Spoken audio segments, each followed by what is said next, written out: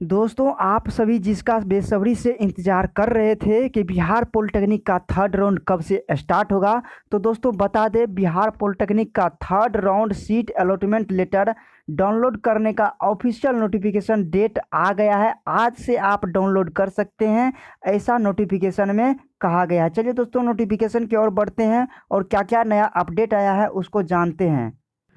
इससे पहले दोस्तों, यदि आपने अभी तक हमारे चैनल को सब्सक्राइब नहीं किया है तो चैनल को ज़रूर सब्सक्राइब कर ले और साथ में बेल आइकन को भी दबा ले। चलिए हम ऑफिशियल नोटिफिकेशन की ओर बढ़ते हैं और यहाँ से आपको DECE या फिर यहाँ पर भी आप चेक कर सकते हैं DCE इस सेक्शन में आकर के, या नहीं तो आपको यहाँ पर आ जाना है 4 नंबर के सेक्शन पर, ऑनलाइन काउंसलिंग पोर्टल DCECE। यहाँ पर देखिए तो ये जो लिखा हुआ जा रहा है, इसमें लिखा हुआ provisional seat allotment for third round of polytechnic engineering, यानी कि अपडेट बहुत जल्द हो जाएगा। शायद अभी डाउनलोड नहीं हो रहा है। यहाँ पर सिंपली क्लिक कीजिए व्यू रिजल्ट पर। व्यू रिजल्ट पर क्लिक करने के पश्चात आपको नीचे आ जाना है और यहाँ पर देखिए, यहाँ पर जो दिया गया है टाइम एंड शेड्यूल, यानी कि time schedule for third round of polytechnic engineering, यहाँ पर आपको सिंपली क्लिक करना है। जैसे ही क्लिक करते हैं तो यहाँ पर ऑफिशियल नोटिफिकेशन को हम डाउनलोड कर लेते हैं और इसमें जो महत्वपूर्ण तिथि दी गई है इसके संबंध में जानकारी ले लेते हैं। यह जो है अभी अभी अपडेट हुआ है।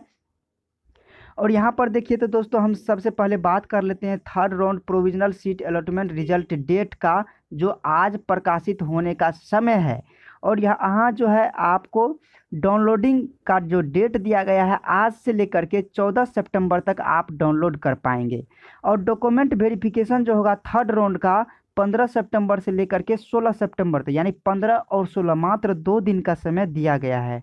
और यहाँ पर बात कर ले 2 नंबर का पॉइंट, वैसे अभ्यर्थी जो प्रथम एवं द्वितीय काउंसलिंग में निर्धारित तिथि तक डॉक्यूमेंट वेरिफिकेशन करवाए थे और उसके लिए रिपोर्टिंग सेंटर पर नहीं गए थे, तो दोस्तों यानी कि फर्स्ट और सेकंड काउंसलिंग में अगर वो रिपोर्टिंग सेंटर पर डॉक्यूमेंट वेरिफिकेशन नहीं किए हैं, ऐसा कह रहा है, तो वो काउंसलिंग में भाग नहीं ले पाएंगे।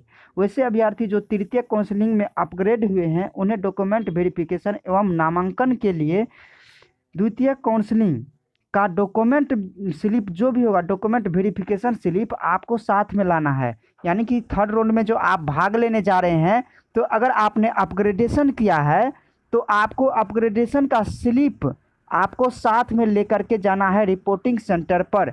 और चौथा पॉइंट जो कहा गया है इसमें, वैसे अभ्यर्थी जिन्होंने तृतीय चक्र में काउंसलिंग में अपग्रेडेशन के उपरांत भी इसमें देख सकते हैं, इस चक्र में सेम इंस्टीट्यूट ही आवंटित हुआ है, उन्हें तृतीय राउंड में भी उपस्थित होकर नामांकन लेना अनिवार्य है। यानी कि आप फर्स्ट काउंसलिंग में अपग्रेडेशन किए थे और आपका सेकंड काउंसलिंग में सेम कॉलेज आ गया था और आपने फिर से अपग्रेडेशन किया है, तो आपको वो जो स्लिप मिला था डॉक्यूमेंट वेरिफिकेशन का, उसको साथ ले करके तृतीय काउंसलिंग में आपको उसी में एडमिशन लेना होगा, अगर आपका फिर से सेम कॉलेज अलॉट हो जाता है।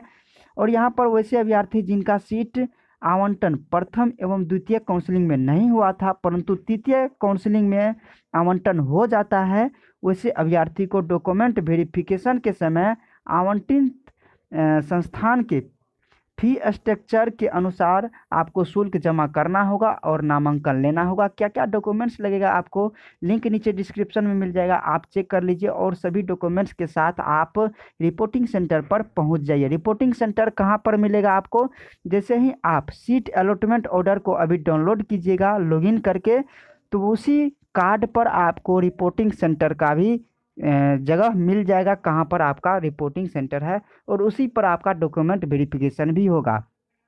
और साथ ही साथ आपको उसी लेटर से पता चल जाएगा कि आपका एडमिशन किस कॉलेज में होगा। और दोस्तों, नए जानकारी आप लोगों को अगर चाहिए तो यहाँ पर बैक आ जाइए और बैक आने के पश्चात यहाँ पर देखिए download allotment letter of polytechnic engineering third counselling, यहाँ पर आपको सिंपली क्लिक करना है और यहाँ पर आपको जो है अपना रोल नंबर और पासवर्ड डाल करके इंटर करना है। जैसे ही आप जो है यूज़र आईडी और पासवर्ड, यानी कि यूज़र आईडी के रूप में रोल नंबर और पासवर्ड डाल करके लॉगिन करेंगे, मेरे पास यूज़र आईडी और पासवर्ड नहीं है, रोल नंबर नहीं है, इसलिए मैं चेक करके नहीं बता सकता हूँ।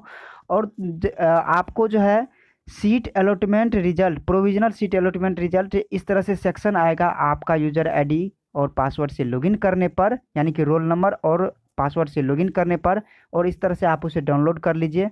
अगर आपके पास रोल नंबर और पासवर्ड है तो सेंड कीजिए, तो हम चेक करके एक फ्रेश वीडियो बना देंगे। और जो भी जानकारी आपको चाहिए कमेंट बॉक्स में ज़रूर कमेंट कीजिए। मिलेंगे फिर से एक नए वीडियो में, तब तक के लिए धन्यवाद।